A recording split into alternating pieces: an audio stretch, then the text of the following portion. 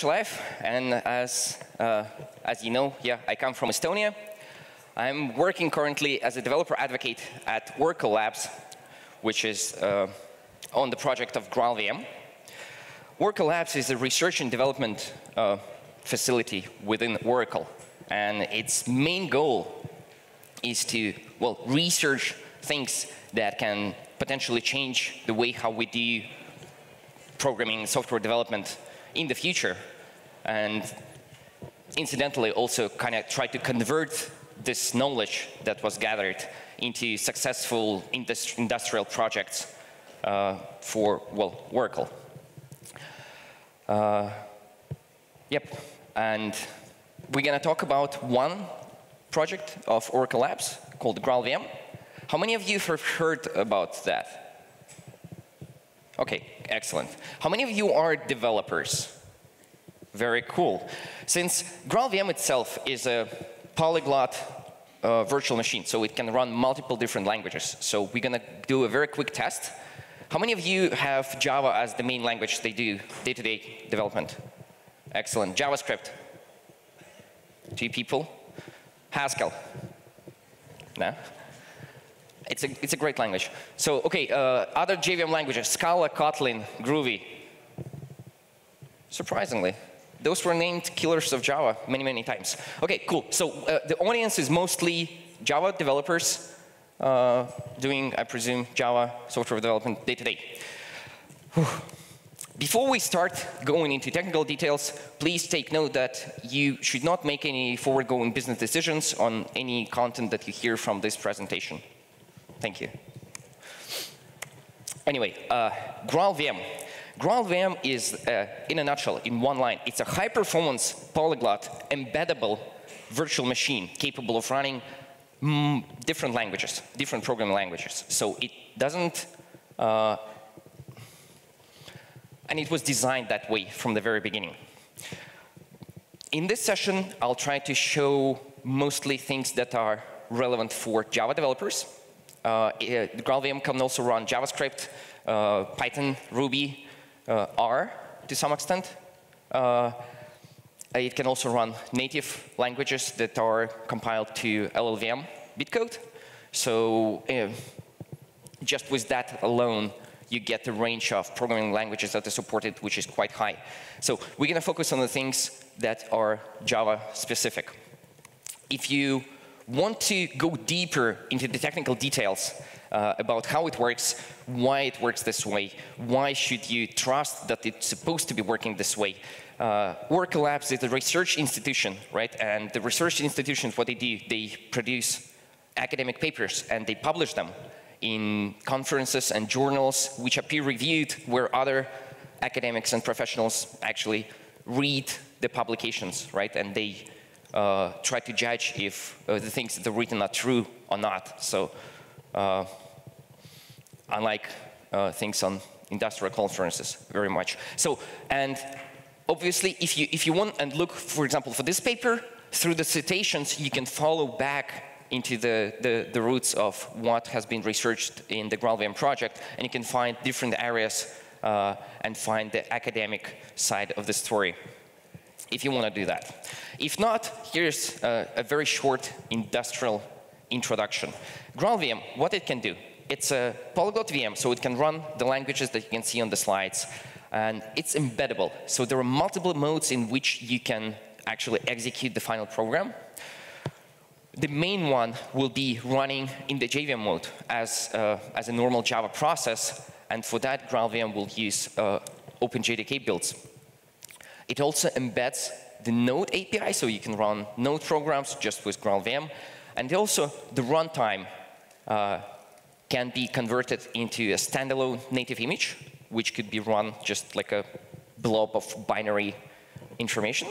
And that ability to be converted to a native image allows GraalVM to be embedded into native and Java applications. So this way, GraalVM is embedded in Oracle database, and it's embeddable as a plugin in MySQL database.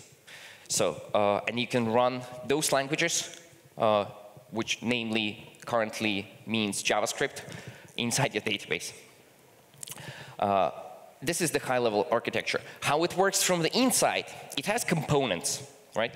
At the bottom of the whole thing, we need a runtime that will actually execute things and will provide necessary components for any runtime. So say thread shadowing or garbage collection, because we would like our languages to be managed, and code caches. All that infrastructure should come from somewhere. And it makes very little sense not to stand on the shoulder for giants, since we have the open sourced virtual machine, which is state of the art, that provides that, the JVM.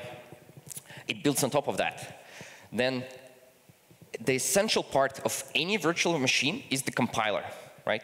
We write code in a high-level language, and it's get converted into iteratively lower-level representation until it reaches the machine code, which actually then is executed by machine. So the compiler. Inside the GraalVM, there is this thing called Graal compiler, and it integrates with the JVM through the JVM CI, JVM compiler interface. That thing was added in JDK 9, I presume, and we have builds of JDK 8 where the JVM CI is backported. So GraalVM will run Java 8 and into the future. Through that, through just being able to plug in a third-party compiler into the JVM, we can run on top of the GraalVM normal Java applications and JVM applications. If it compiles to Java bytecode, it can be run on the JVM. If it can be run on the JVM, it can be run with Graal compiler, because it's a native thing to the JVM. And then on top of that, we would like to run other languages, and we would like to have a way to implement the language semantics and the compilation very efficiently. So to do that, there is a project called Truffle, and it looks a little bit like this. So Truffle is a framework for implementing managed languages. It provides you API to create an AST abstract syntax tree interpreter.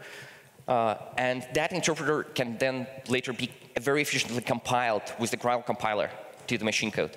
So for implementing a language on top of the GraalVM, you don't need to actually implement the compiler yourself. You don't need to implement certain patterns and intrinsics and do the hard stuff that takes a lot of time. What you need to do, you need to implement an interpreter of a tree. So, which is a fairly much easier task than creating the full runtime.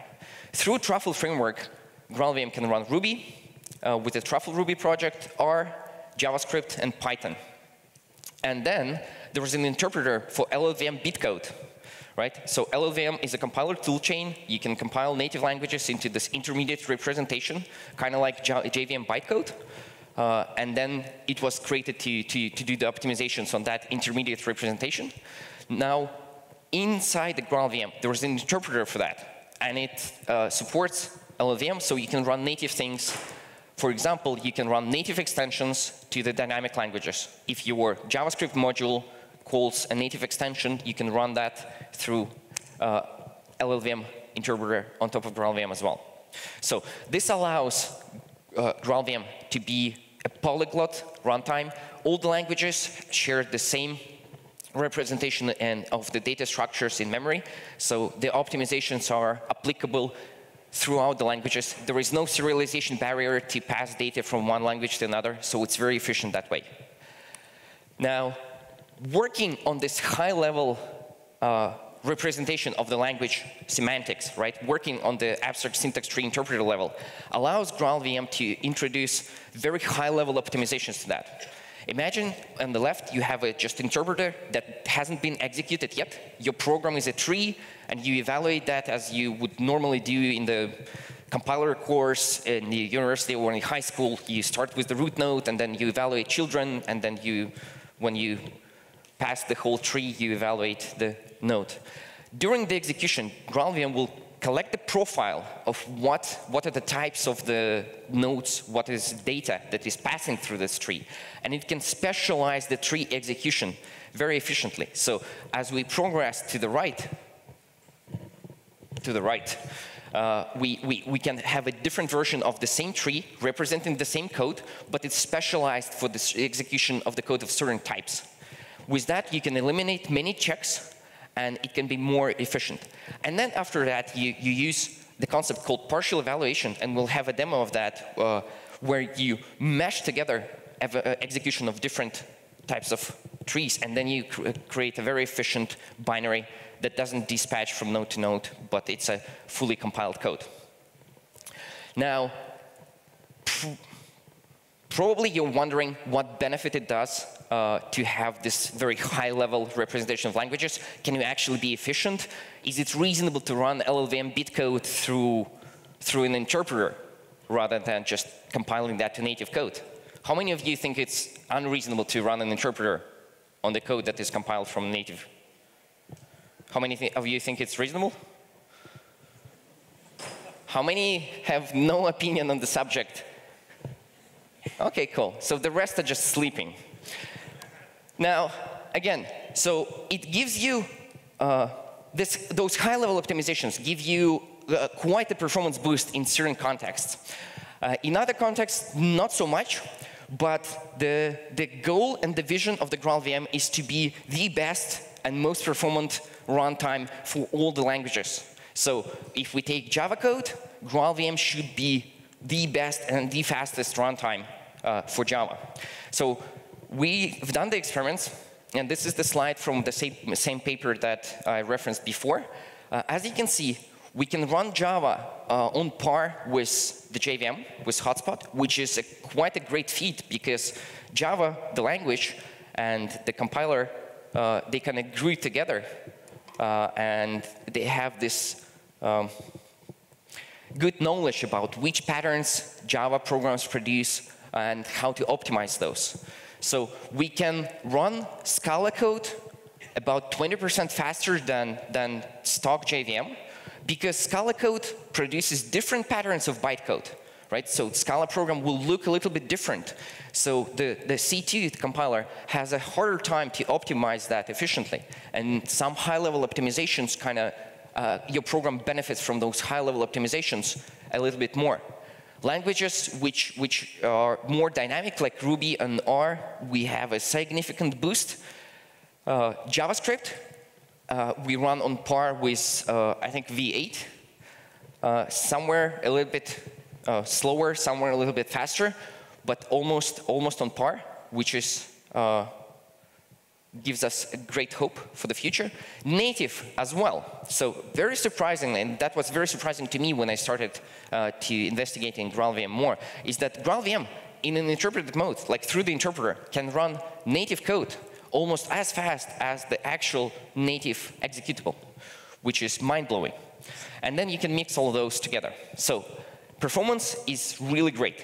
If you deal with applications which can benefit from some additional throughput, you might want to look into that. Now, GraalVM is a very ambitious and very large project. It can do very many things, and not even everyone on the GraalVM team within Oracle Labs knew, for example, those 10 things that you can do with GraalVM. We recently, in the late April, we released a version called 1.0 RC1, kind of trying to get to this 1.0 release where GraalVM will kind of start being a proper industrial project. And to go with that, we started writing more content about what you can do with GraalVM. So if you are just interested in what's possible, this is probably a good point to start. You can read the blog. It takes some time, but you can run the languages. You can create your own languages. You can compile things to the native image. The tooling, it's very interesting, because Truffle as a framework, right, it sits between the actual implementation and your language definition.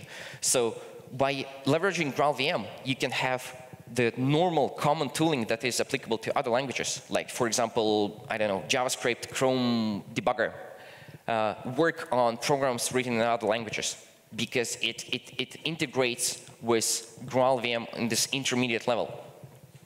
Very interesting. However, let's, we're gonna show, I'm gonna show demos of mostly Java things a bit later.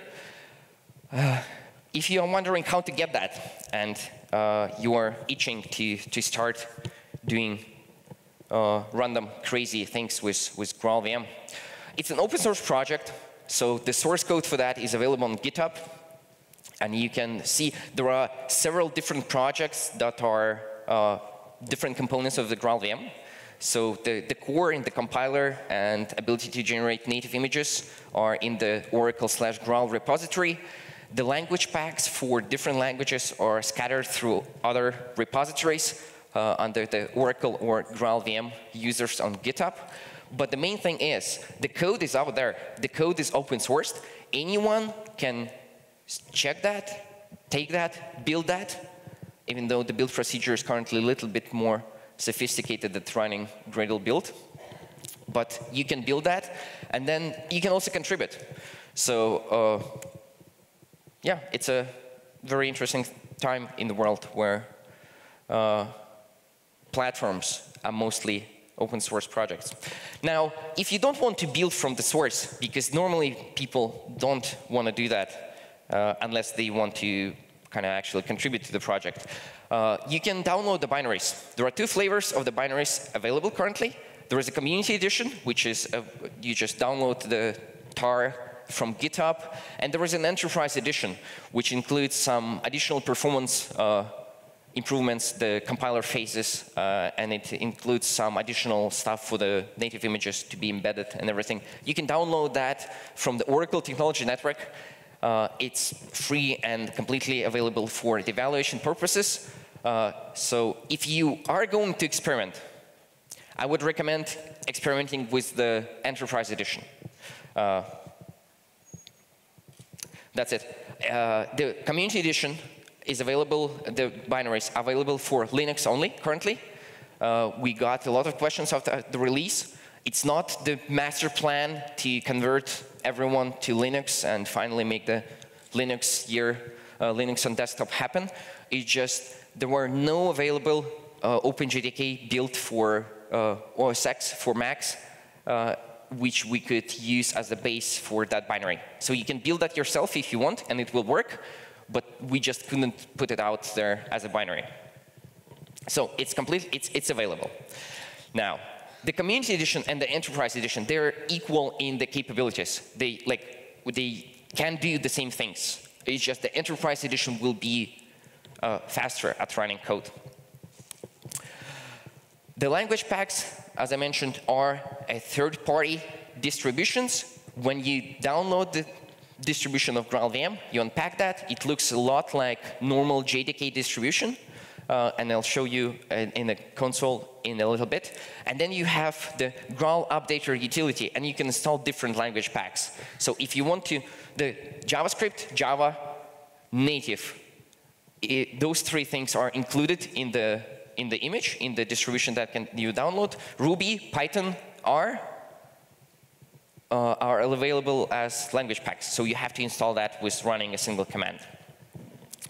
And now, one of the very cool things is Graal, the compiler, has been included in OpenJDK, I think since version JDK 10. It has been included as the experimental JVM CI compiler. So if you run Java 10 or later, and you would like to experiment with Graal, the compiler, and see if it can speed up the execution of your code, you don't have to download the GraalVM, the distribution. You can just run your Java command with a couple of command line options. So it's an experimental option in the OpenJDK. And you use the JVM CI compiler. And you can point that to a jar where your compiler resides if you wish to write your own third-party compiler. But by default, just this will execute Graal, a version of Graal compiler that has been imported into the OpenJDK. So Graal is here to stay. You know, things very rarely disappear from Java. So it's going to be very interesting. So one company that are experimenting and running Graal in production are Twitter. And Chris Tallinger is an engineer on the Twitter VM team. And he does excellent presentations about how they used Graal compiler to speed up the execution of Twitter microservices.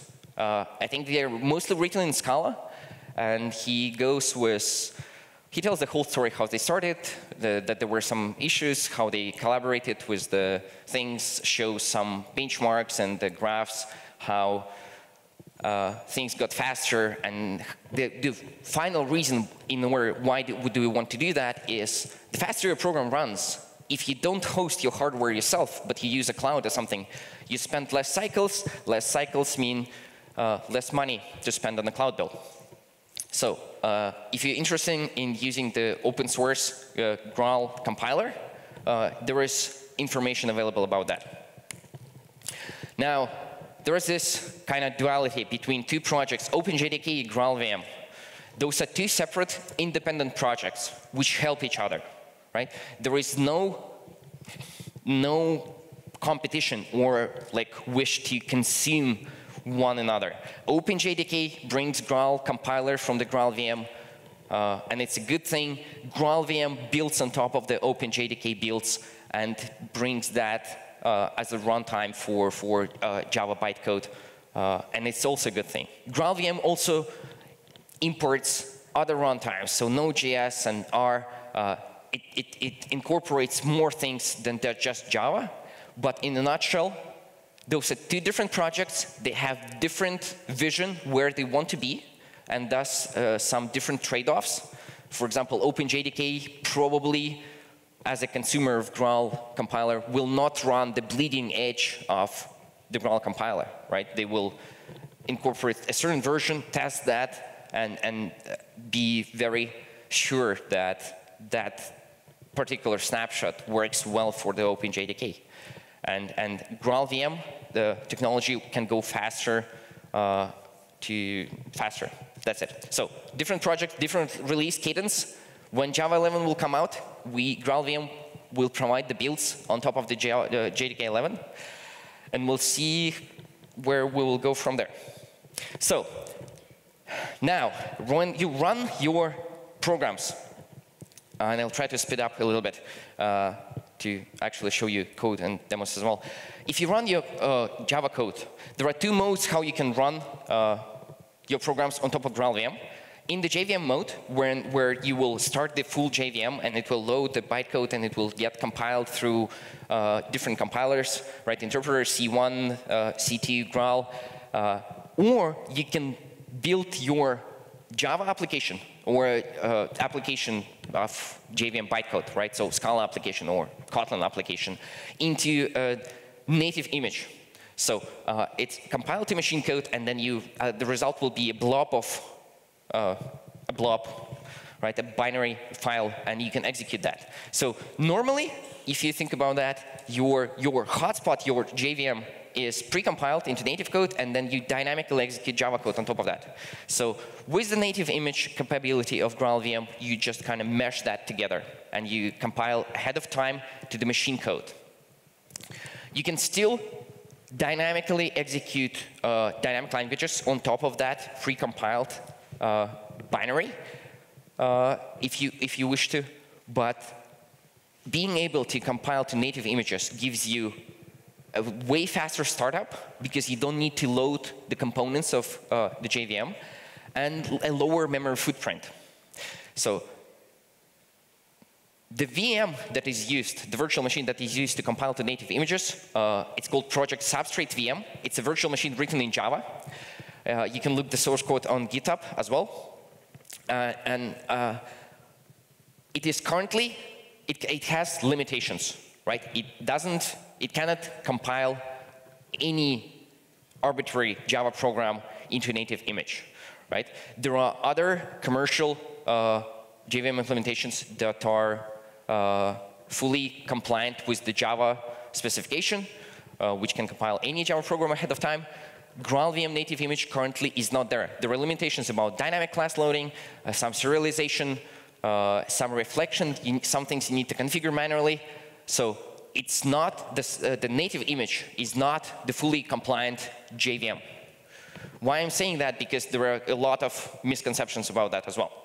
When I say that you can run your Java programs on GraalVM and any Java program will run on GraalVM successfully, on the JVM mode, in the JVM mode, on the JVM, yes. In the native image, maybe. We are working on expanding what is possible, but there could be currently issues if you experiment. Now, saying that, also, there are programs, non-trivial programs, that you can actually compile into a native image to get instant startup and to get lower memory footprint. So things like HTTP server for Scala, or things like HTTP program server written closure compiles very fine. There is a blog post written by somebody, not on the GraalVM team, that they compiled both HTTP server and HTTP client into native image. And it's a fairly small one. Now, you can run native apps on top of the native image. So there are programs that can be successfully compiled.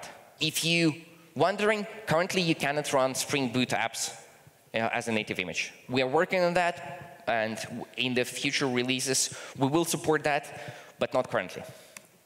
Whew, that's it. Well, this is a very short introduction of what GraalVM is, what are the components, what are the languages that are supported, and now let's go and dive into the actual demos and see how it works. So it's high-performance polyglot language virtualization layer that is embeddable across the whole technology stack. So how many of you are interested in the performance aspect? Very cool, majority. So we'll start with performance. I have a project, and it's called GraalVM Demos, and it's available on GitHub, so you can run those sample applications yourself. And there is a thing called Java Simple Stream Benchmark. If you look at the code here, let me just make it visible. It's a very simple benchmark, right? What it does, it's written using the JMH, so the normal way to execute the benchmarks. Very recently, JMH got some additional changes to support GraalVM as a proper JVM implementation that respects the compiler hints and everything. So we can run benchmarks reasonably well. That being said, any benchmark can produce data, and you need to interpret that. And sometimes it's not easy. So you need to understand what you're doing. But let's look at the numbers. It's a simple benchmark. We have a list of array of numbers, and we just execute a normal array, normal stream operations. So how many of you are on Java 8 and later? How many of you are writing stream operations day to day? Like maps and folds and reduces? How many of you still write loops like for int I equals 0? Very cool. You'll see a different benchmark, or you experiment. So stream operations are fairly popular now, and you can find that modern Java code will look like this. So let's run this benchmark, and I have this thing prepared and built just before because it takes some time. Now, wait. If I want to run my Java code, let's look at the thing before ls. I have my GraalVM. It's an enterprise version. I have downloaded that. If I look at the bin directory, you can see that it resembles a normal Java distribution. So you have the javac and JavaP and Java command there. But you also have other executables like JavaScript or R or LLVM interpreter or native image. But in a nutshell, this is normal Java home. So you can export your Java home thing pointing here, and your operating system will deal with that normally. So I did that. Now, I would like to run this benchmark, and I will start running this benchmark without Graal first, just to show you the difference. So I will disable the JVM CI compiler.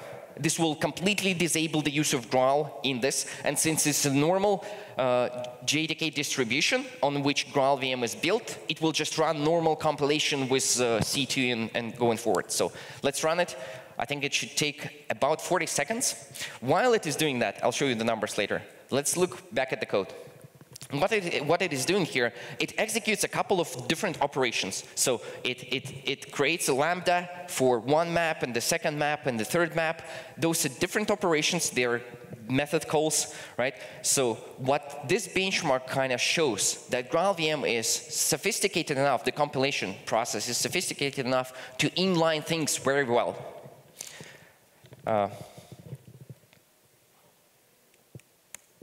Very well. It's the third iteration. So you can see on the JVM, on the stock JVM, without the Graal compiler, I get the score about 200 milliseconds per operation, right? To run one invocation of this test method, I get 200 milliseconds. Now I will run that with Graal, so without specifying the minus JVM CI, and I will not show you the numbers yet.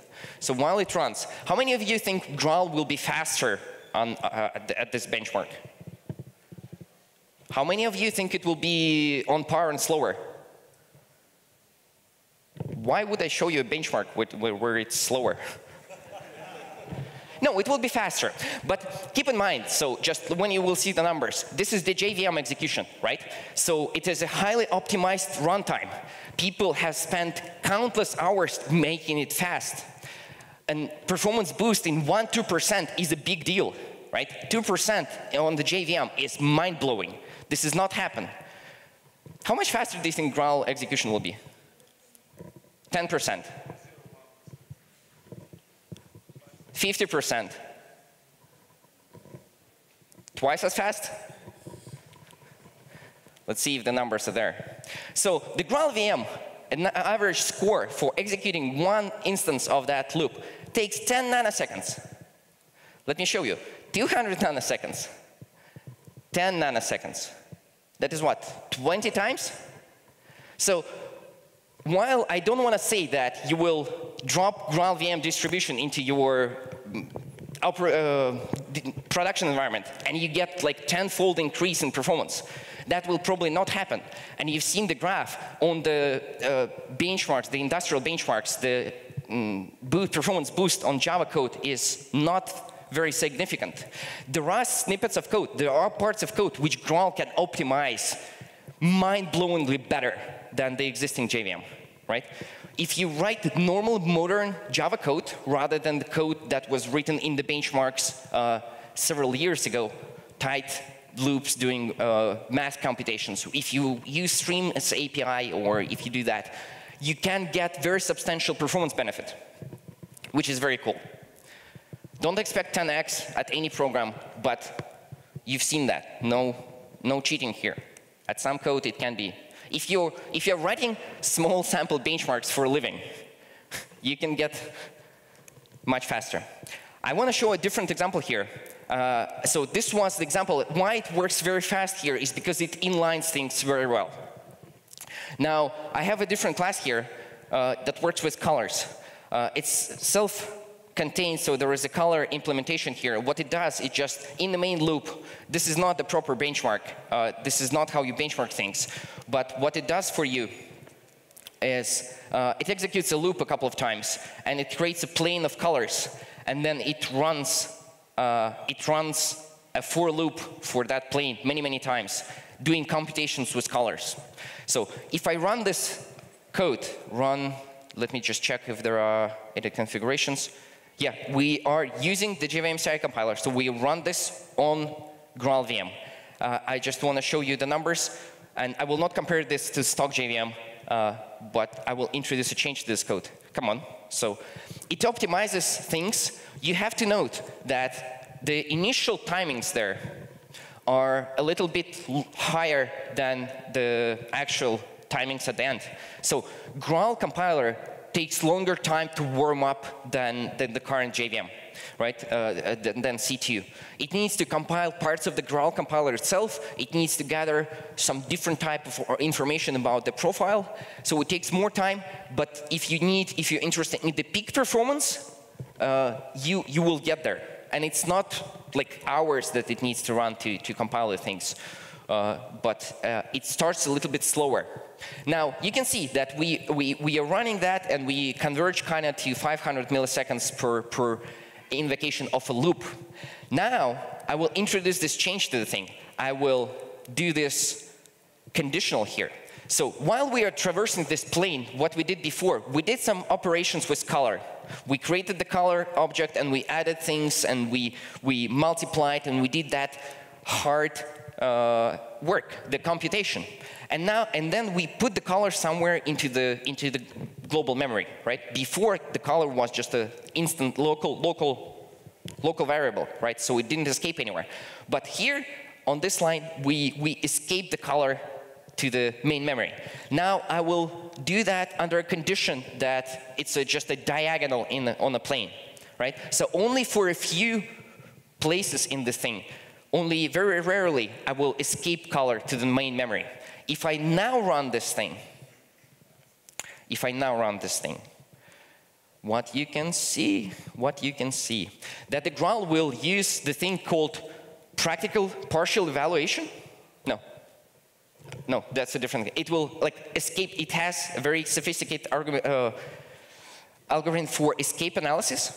And what it does, it looks at the things that can escape your local method invocation into main memory. So if they can escape, you need to do things properly. If they cannot escape, if they're just local to you, you can do more speculative optimizations for that, right? So what we did here, while we didn't change the structure of the program significantly, what we did, we introduced this conditional that we very rarely escape the object, right? So what Graal did essentially, it did this.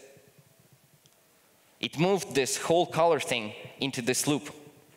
So now, only if the condition is satisfied, you do the hard work.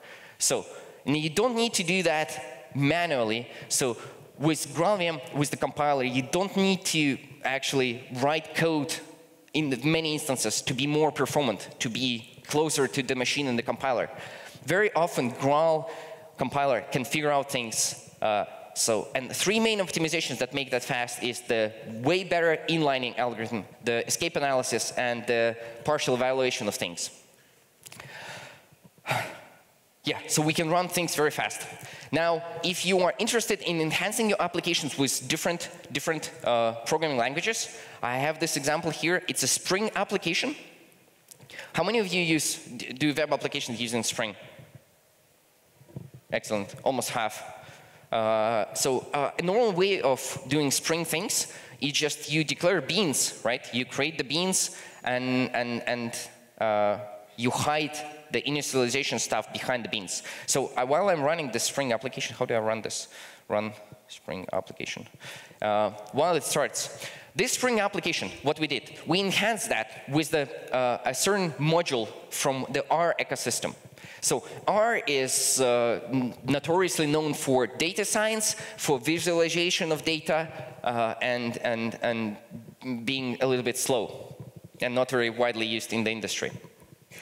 What we did here, we took R code, which uses the R package ggplot to visualize the data, and we wrote a simple R script, and then using the capability of polyglot applications, what we did, we created the Spring application that creates the GraalVM context as a bean, just running some API, and then it evaluates this file. It evaluates this R file somewhere here, and it assigns this R function into a Spring bean. So after all that is auto-wired by Spring and kind of supported by GraalVM, what we do here is we execute that function as we normally would execute any Java util function. And we just set the result back. So if you are not an R expert, this function just takes the data and plots a graph in an SVG image. So what this application does, it binds to the local host under load, and it queries the same endpoint again and again, and we just take the system load average and pass it to this R function. Now, if I open this application, hope it opens. Sometimes it doesn't, but this is not GraalVM to blame. This is my app opening skills. IntelliJ IDEA says it's indexing something. Hope it doesn't interfere. So, yeah, it should be doing there, should be there, should be there. Have we started? While it loads, I think something is wrong, but I'm not sure what, and I will not debug it here. So, GraalVM is capable of running different languages in a single runtime, right? So you can write your code, you can specify your JavaScript one-liners inside Java string and say like, oh, execute that. Or you can have a node application and you have the full access to Java type system. And you can use Java classes inside your node application in a very straightforward manner. I would not recommend you doing so, right? Like unless you have a clear vision why using different languages for example, you would like to use R for machine learning or Python for machine learning and use that from your Java process. I don't think you should introduce different languages into your application just for fun. You can do that for increasing job security, but probably not for maintenance of the code. Okay, it starts. So now what you can see, it continuously queries this thing, and it should warm up in a bit. And it runs the R function, it passes Java objects to that R function. Inside, so you can see my data holder is a normal Java object of a class data holder, which just holds a double value. And it is passed to that function, which is actually an R function, which is written in this R script. And then it logs some data from this R function using Java logger. So interrupts back and forth. And you can see the log values are coming here. My machine is a little bit in the coma of running all the things. But you can enhance your applications with different languages if you want to. If you have a JavaScript module that you are very eager to use, or for example, use validation on the front end and the back end, and you would like to reuse that code, or if you built your JavaScript front end and you would like to use some information encoded in your Java classes, right? For example, a domain model to generate some components. You can easily mesh those together with GraalVM now. And you don't even have to make code that looks ugly. So this is not the best code ever, and uses the field injection, but which is a bad thing to do. But it looks like a normal Spring application, which is very cool to my mind. Now, this is what you can do on the JVM, right? Who is excited about the ability to compile your Java applications into a native image? Who works on things like microservices and who pays for the cloud? Excellent, very few people. But now you can do that. So what I will show you an example of an application here. And it is called external list directory. It's a normal Java class. What it does here, it initializes a JavaScript context, then it evaluates a snippet of JavaScript. And this is a very cool snippet because it combines a string from a JavaScript function declaration and a Java string passed from above, right?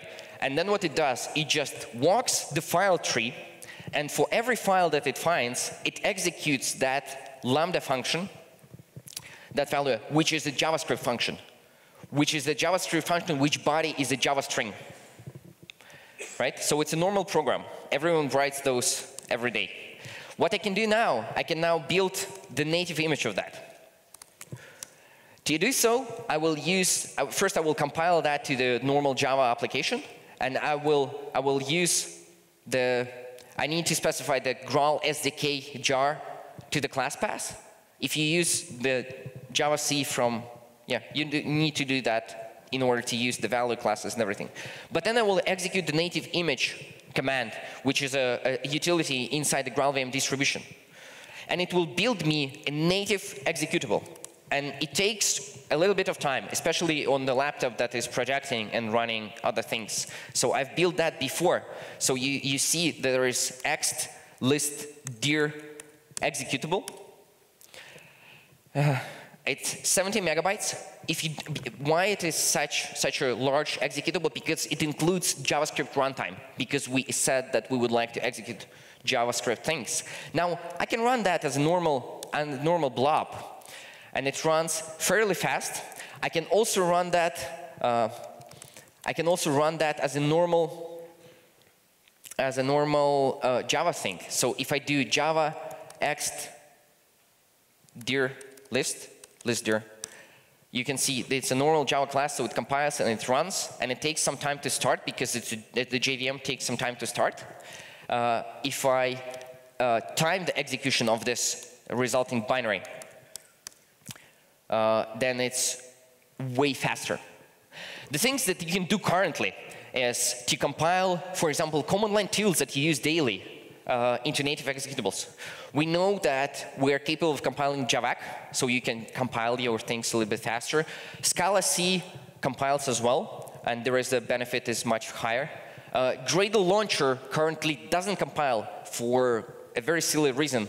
We will alleviate that in a couple of weeks, and now then your Gradle builds could be faster as well. And the best thing is of this is that it's still dynamically enhanceable, since we said that we want the JavaScript function to be provided from an argument. Here, you can see that, right? We just taken args. So if I just do ext list dir, and I give that a fascinating thing called what, size plus colon plus name, reverse this, then you can see that the output is the other way around. So what it does essentially, it takes the string at the runtime and it passes that to the JavaScript function declaration, and then it runs that. And the best thing is that it's efficiently compiled through the thing. Now, I have one more demo, which is about the database. You can run GraalVM in the database. How many of you write things that can use database? I presume the rest are writing open source libraries or front end. So GraalVM has been included into the experimental builds of the Oracle database, right? So what that means is that you can go on a certain GitHub page and download a Docker container with that experimental build. You need to accept the license that you are evaluating that, but you can run that. So I did exactly that, and I ran my container, and it started, and it created me a database. What I did now, in this different tab, I SSH into this container. So now I am inside the container with the database, right? What I can do now, and this is fairly mind-blowing, but it's also not so easy to type, so I will be copying snippets. I will be copying snippets. What I can do now is I would like to have, and I will be talking at the same time, I would like to have processing of data where the data is. So I would like to process data in the database rather than fetching all the data to your middleware and then filtering and processing it there, right? Sometimes it is more efficient. How do you process data in the database? You write stored procedures. How do you write stored procedures? You use a beautiful language called PL/SQL. How many of you know and love PL/SQL? How many of you are more comfortable writing JavaScript? TypeScript? TypeScript is a great language. So, fair enough. What we will do now, we will cd into this directory. And I will show you that you can write your stored procedures in JavaScript, and they will have access to the database model, and they will run inside the database very efficiently. The best part is you don't even have to write your JavaScript yourself. What you can do, because JavaScript comes with a gigantic ecosystem of NPM modules, right? There are 500,000 JavaScript modules out there. So somebody has written all the code that can possibly be written, and it's in JavaScript, and it's available over there. So what I will do now, I will create a JavaScript package, right? So we have a package, and I will install a module called validator. So this validator module is a normal module that people use. What it does, it is able to validate strings for you. So for example, it can say if a certain string is in email or not. Typically, you would do that using like a regexp this big. So, but somebody else has incorporated that into a JavaScript module, and now what you can do, you can just install that. So we install the validator module. It's a JavaScript. It's a dynamic language. It has no type information. Your database is very statically typed, right? You have columns. Columns have type declaration. So what we need to do, we need to install the types for that. Thankfully, the TypeScript community has provided types for almost all modules that you can possibly want to use. So now we install the validator and the types for that. Now we have all the information that is necessary to bind together the data model in the database and this functionality in this validator module. I will use this database JavaScript utility to deploy my validator module into my database right here. You can do that from the outside as well, but they just, for the demo purposes, should be in the container. I think I need internet for that. I hope it works. I really hope it works. It's just stuck. And this is the new container, so it doesn't have the validator yet. Let's try again.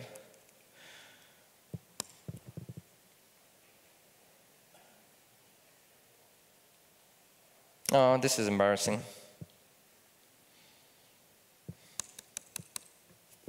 I'm not sure what's happening, but I'm out of time as well. So I will just show you what was supposed to happen. And then we would supposed to go into SQL Plus and be able to execute commands for that, and then just use the JavaScript functions as they would be normal stored procedures inside the database schema. So to validate emails, we won't need to write any PL SQL, but we can just call the JavaScript module. And you can do that with all JavaScript code that you write. You can install that in a database. This functionality is coming as a plugin into MySQL database. So you don't have to use experimental builds of Oracle database in order to try this. Hopefully, as time passes, more people will try to embed GraalVM. Oh yeah, see, it worked. For some reason, it took some time, but it worked, and it installed all the functions. So I'll just run this very quickly, just to show you that I'm not kidding. Right? And we'll validate if it's a proper email. Why is it 2? This is incorrect. Something is wrong. I will not show you this anymore. I will go back to the slides. It was supposed to be 1. 1 for true and 0 for false. But something is wrong. I guess 2 means that it's kind of an email. So what I wanted to tell you, there are many resources that you can look up. The source code is available on GitHub. There are mailing lists. There is a Gitter chat that you can use. The things and demos that I showed are available. So you are free to try that on your code.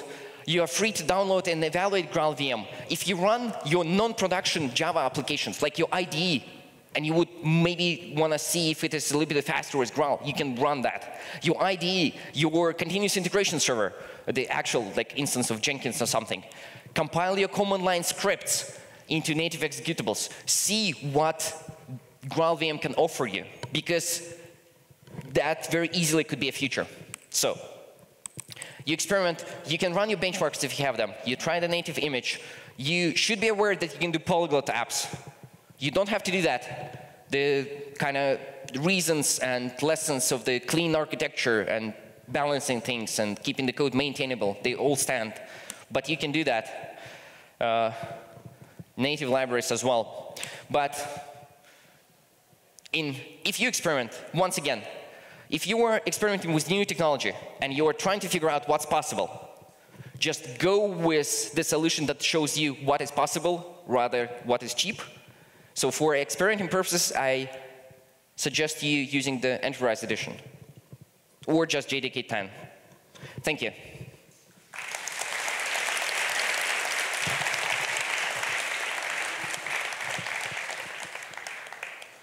It's so red, I don't see the timer, but I don't think we have time for the questions. But I'm here all day. You can find me. You can tweet at me.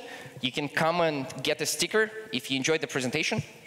If you didn't enjoy the presentation, you can still grab a sticker. Who am I kidding?